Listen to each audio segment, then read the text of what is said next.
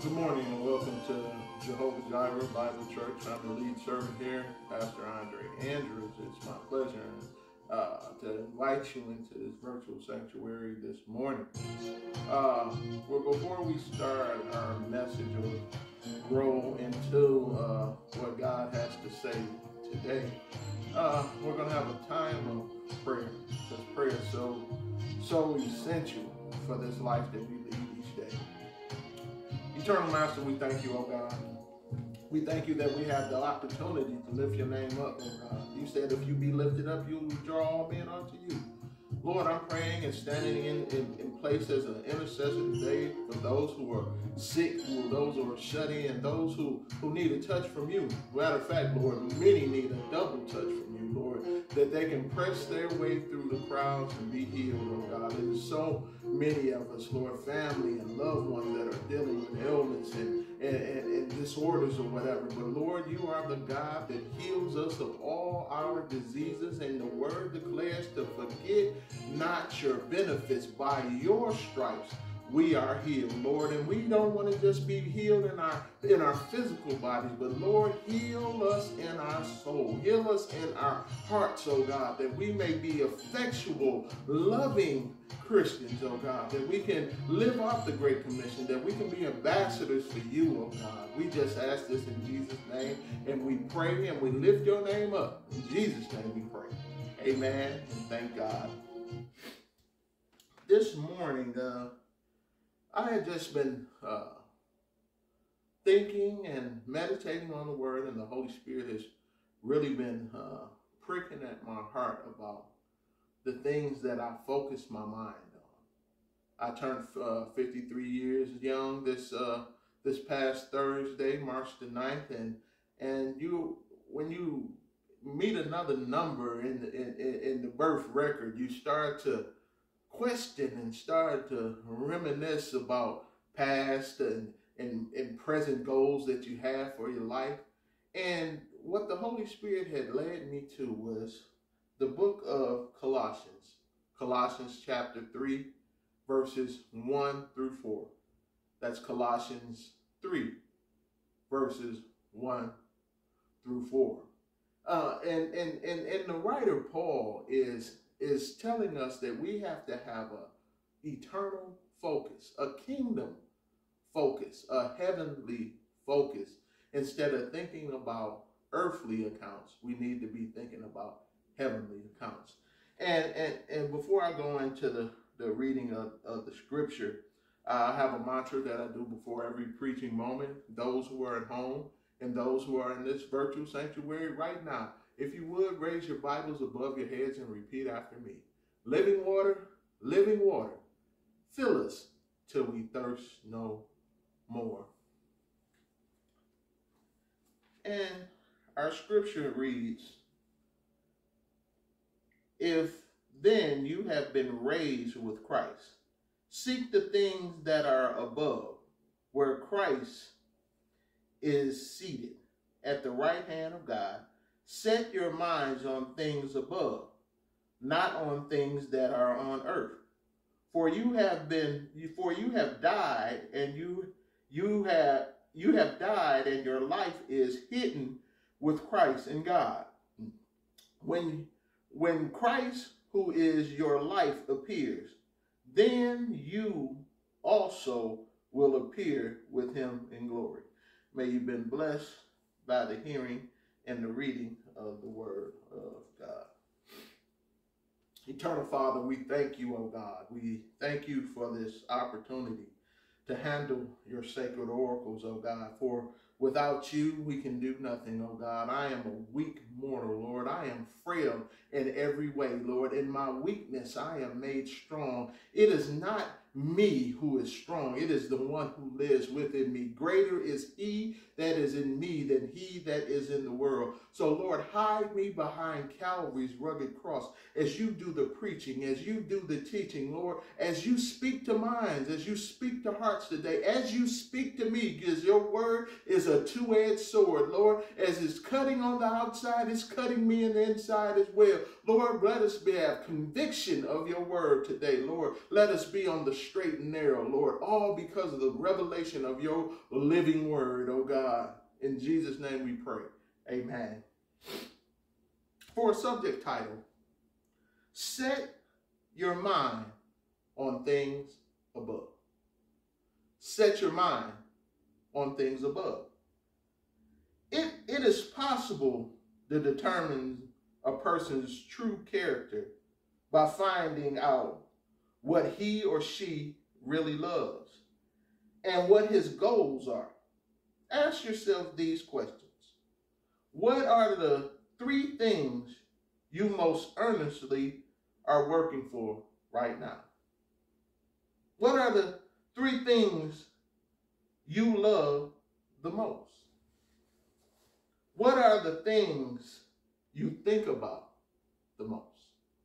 See, this is essentially the same method used by Jesus to determine a person's true character.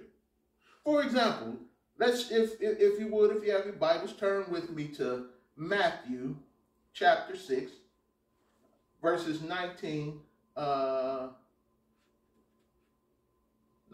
through 21. And it says, do not lay up for yourselves treasures on earth, where moth, rust, and destroy, and where thieves break in and steal. But lay up for yourselves treasures in heaven, where neither moth nor rust destroys, and where thieves do not break in and steal. For where your treasure is, your heart will be also. See, we concentrate on earthly things too much. We want the best job. We want the best cars. We want the best foods. We just want the best situations in this world. But as Jesus was saying, all these things rust, they decay, they fade away. But see, our eternal account is what means the most. See, the heart is the seat of the emotions, and it determines how and what we think. The heart. See, it's the seat where Jesus should be residing. See, it should be no other seat in your heart besides Jesus. He should be the central. He should be the centerpiece of how you operate in your life. He should be the first person you address about a matter, and he should be the last on job decisions. Well, even what you should eat. See, Jesus was so concentrated on heavenly accounts till he said, don't worry about what you shall eat or what you shall drink. Don't worry about tomorrow, for each day has enough trouble of its own. See, we have to change our focus and keep our focus in a vertical alignment, not so much our horizontal alignment. Because if our vertical alignment is right, our horizontal alignment would be right too, because that's the cross. If I'm in alignment with heaven, I can be in alignment with my fellow man, and I can be in the world, but not of it. Amen? I can be in it, but not of it, because my vertical alignment is correct. In Proverbs 23 and verse 7, it says, for as a man thinketh in his heart, so is he. See, what we have to do, we have to have a change of thought and a change of heart. The heart and the mind are synonymous with one. They work together. If you think about a thing so long, it becomes a part of your heart. The word declares that out of the mouth come the issues of the heart.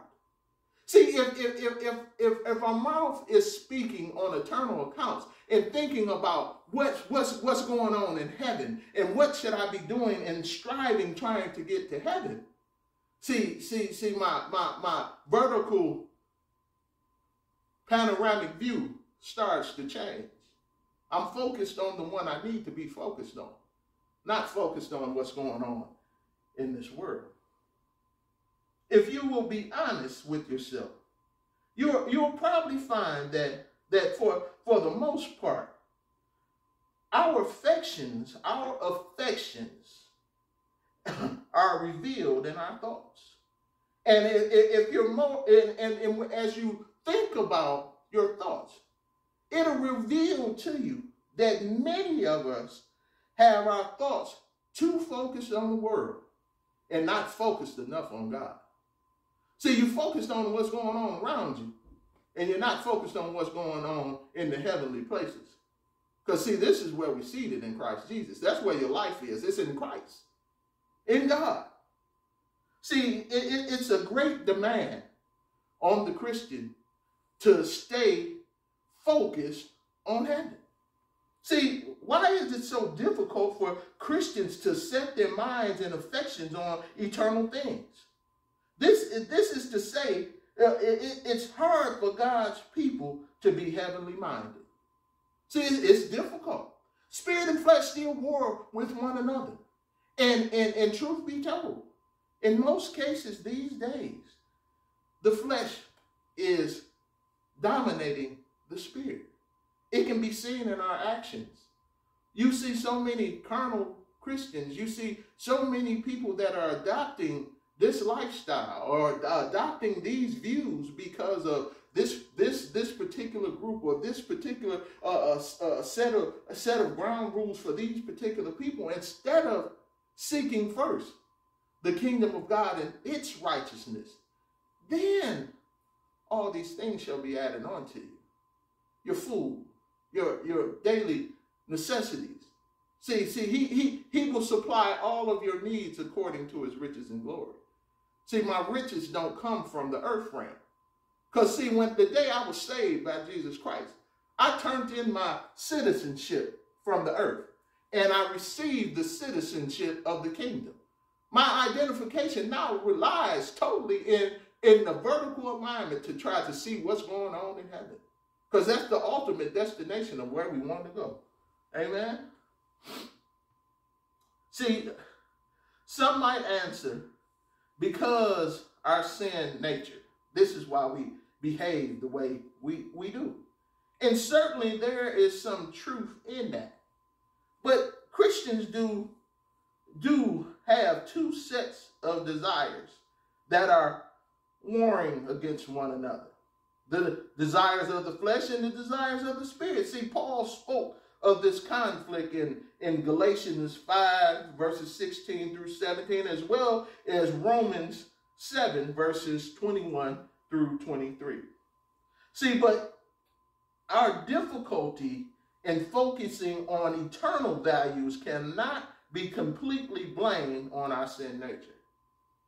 You can't completely blame your sin nature for the choices that you've taken. The fact that God has placed Christians in a difficult thought, not impossible situation, he asks Christians to be citizens of two worlds. See, I'm a citizen in heaven. I'm a kingdom citizen, but I live in this world. I reside in this world. So, but the standards, the laws that go along with this worldly system do not apply in heaven. So you have to follow the laws of the land as long as they're not contradictory to the word of God. See, because my citizenship is in heaven. I am now in Christ. I am not a citizenship of the world, but I'm asked to reside within this system and still have godly consciousness, still have godly citizenship, still walk as if I'm a citizen of heaven. I'm heaven on earth. That's what we're doing. We're heaven on earth. See, in fact, this is such a difficult predicament that it is marred a special prayer by Jesus on our behalf in John 17, verses 14 through 18. Let me turn to that quickly.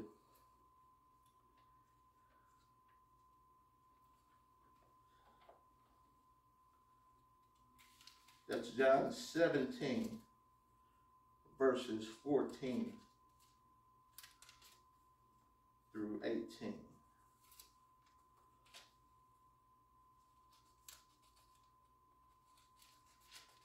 I can tell, I just recently got a new Bible. I love it because there's a lot of good teaching in it, but it's very small print, and it's hard to turn because it's so new.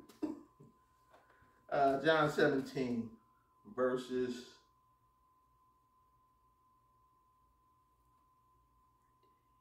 14 through 18. 14 through 18. I have given them your word, and the world hated them, because they are not of the world, just as I am not of the world. I do not ask that you take them out of the world, but that you keep them from the evil one. That they are not of the world, just as I am not of the world. Sanctify them in the truth. Your word is truth. As you sent me into the world, so I sent them into the world. See, the Great Commission was just told to you. See, we're ambassadors of Christ. See, and I don't think people get that in the context. Ambassador means the representative of that country. But we're the representatives of heaven in the earth realm. I'm a representative of him. So Jesus now being seated at the right hand of the Father, and we're also seated in the heavenly places in God, but we're operating inside the earth realm. We have to represent him while on earth. That's why it's dual citizenship. See, we're kingdom citizens, but we live in the earth. See, and as an ambassador, when you go to another country, you are still mandated under the laws of the country that you came from. See, we're not mandated by what goes on by the prince of the power of the air, what's he doing in his realm. See, we're ordained to do what God has intended for us to do because we're representatives of the kingdom.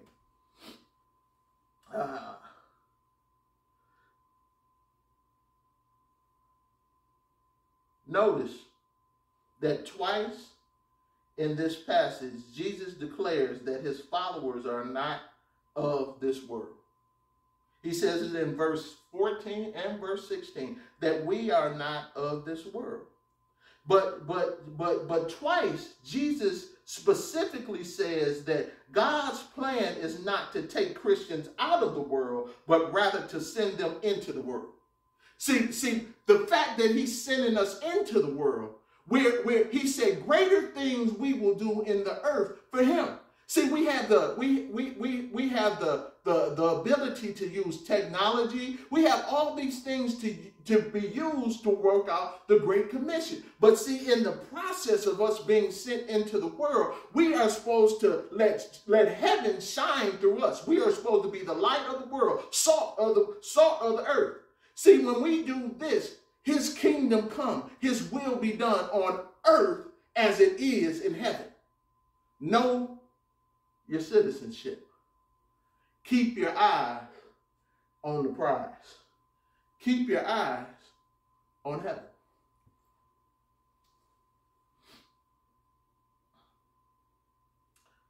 How can Christians live in a world with its responsibilities and temptations without loving this world and being conformed to its values? See, the tension of this situation is addressed in the Bible. In Philemon, verses 3 through 20, it says, for our conversation, meaning our citizenship in is in heaven, from whence also we look for the Savior, the Lord Jesus Christ. In 2 Timothy chapter 2, verse 4, no man that warreth entangleth himself in the affairs of this life. They may please him who have chosen him to be a soldier.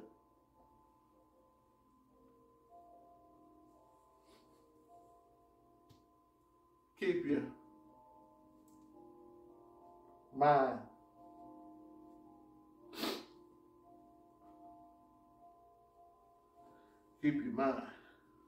on Christ. Keep your mind on heaven. First John 2, verses 15 through 17.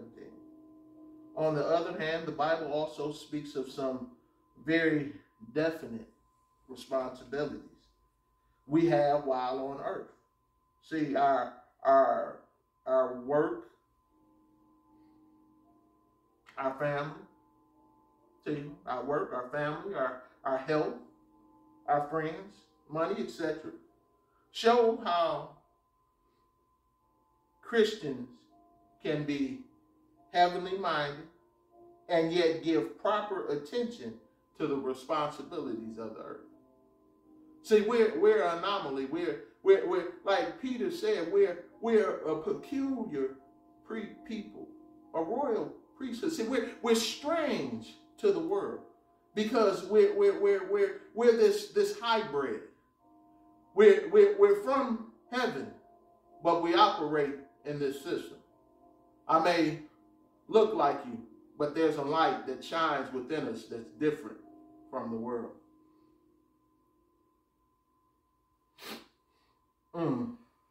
When we read the Bible or we listen to preaching and the Holy Spirit convicts our hearts to some sin in life, we determine that we're going to fix that.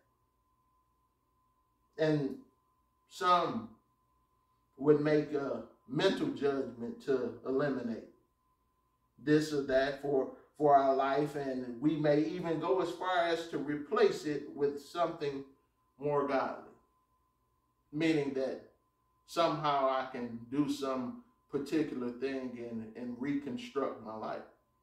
But that's not how it works in the Christian life. See, the Holy Spirit was imputed in man. It was to lead him and to guide him into all truth. So I can reorganize my life. But if there's no transformation from the inside, it says, be not conformed to this world, but be ye transformed by the renewing of your mind. There has to be a renewing in your mind. There has to be a renewing in your heart. And that can only be placed by Jesus Christ himself, that his spirit that has been imputed in you. Man has not the ability to change himself. So we fail by trying to somehow convert ourselves by determination and strong will. Our failure brings frustration, which often leads us to believe that since we can't live the kind of godly life that we want, there's really no use in trying.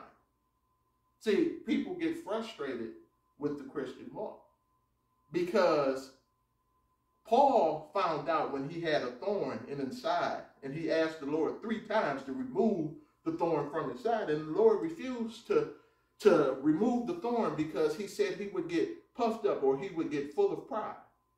And then Paul later in the text says that in his weakness, he was made strong. Because I'm paraphrasing right now, the Lord basically told him in the conversation that I have to be broken of me in order for God to work effectively in you.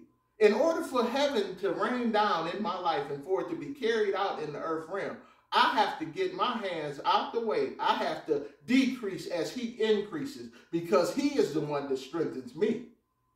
Greater is he that's in me than he that's in the world. My strength comes from Christ, in Christ alone. I'm not all sufficient. He is the only all-sufficient one. See, my strength is in the Lord.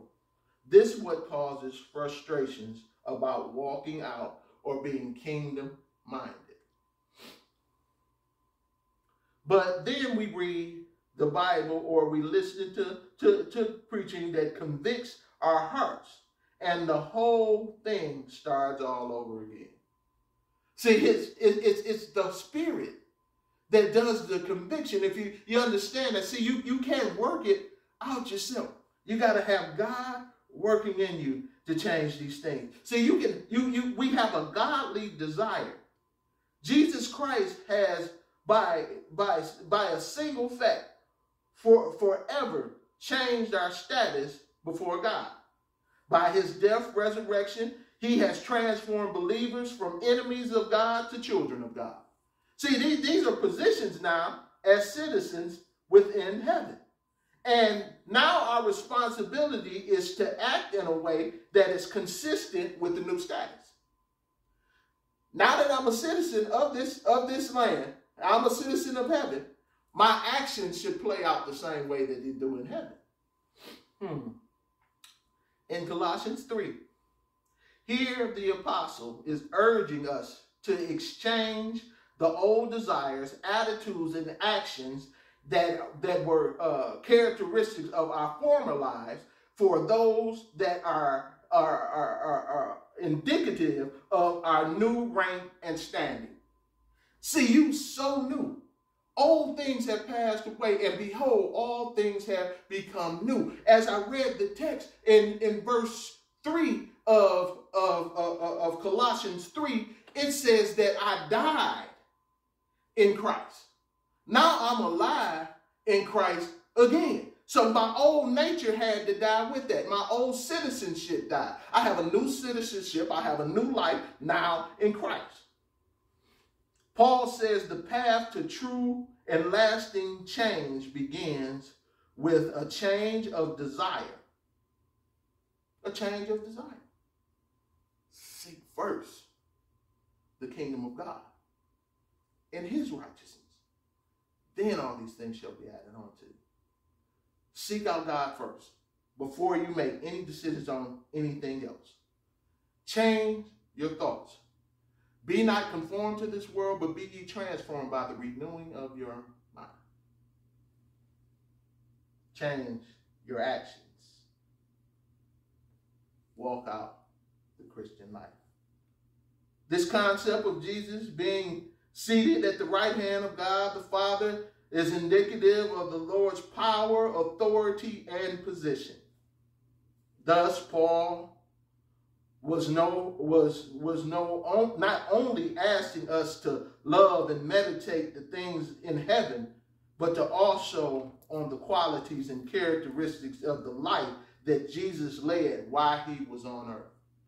So we are supposed to follow out, walk out this Christian life. See, for many years as a babe in Christ, I never really understood when it says to work out your salvation. See, it means to walk out the process of sanctification in this life. Keeping your mind on heavenly accounts.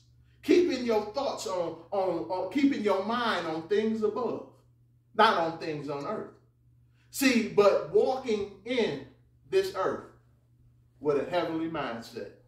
Walking, but thinking about heaven. Walking and thinking about heaven. So you can't operate as the Christian without this. See, it was a reason why Jesus had to come to the earth. See, not only was there a remission of sins, but he showed humanity how to walk out the Christian life once we were reconciled back to the kingdom of God. See, he was the template to show us how we should live. Jesus prayed often, almost constantly, to heaven. He left the 12, he left the crowds, he left the masses to go and pray to heaven. Ladies and gentlemen, pray to heaven today. That's why on a Friday, on a hill called Golgotha, Jesus was nailed to a cross. He was lifted up high so he could draw humanity. He could draw us all unto him. See, it's a choice in choosing. You can have your thoughts, your mind on things above, or you can keep your mind placed on the earth. See, God is sitting in heaven, and we are on earth. So he is higher than we are, and we are not. That's why he was pierced in his side and he died. Because without the remission of sin, remission of blood, the blood sacrifice, there would be no remission of sin. And we would still be enemies to God. We would be at enmity with heaven. We would be rebels to the kingdom. But now, you can pull out your kingdom citizenship card and say, I belong to heaven. See, Jesus was so much he was power itself. In the states that they saw as weakness, he had controlled strength because he can bring 10,000 angels. He can bring legions of angels at any given time. But he was still under control. He was placed in a borrowed tomb for 3 days and 3 nights. Death and hell thought they could hold him. They didn't have power enough to hold the King of Glory. Because early Sunday morning, he got up with all power in his hand. The tomb was empty, and now he is the sovereign one, sitting at the right hand of the Father, giving intercessions on our behalf. And we are now placed in the heavenly places with Christ Jesus. I died on that day, but I rose again in him. So you got to say, thank God that I had a chance. See, I got to keep my mind on things above. Keep your mind on things above, not on things on the earth. I'm Pastor Andrews. I love you, and there's nothing you can do about it.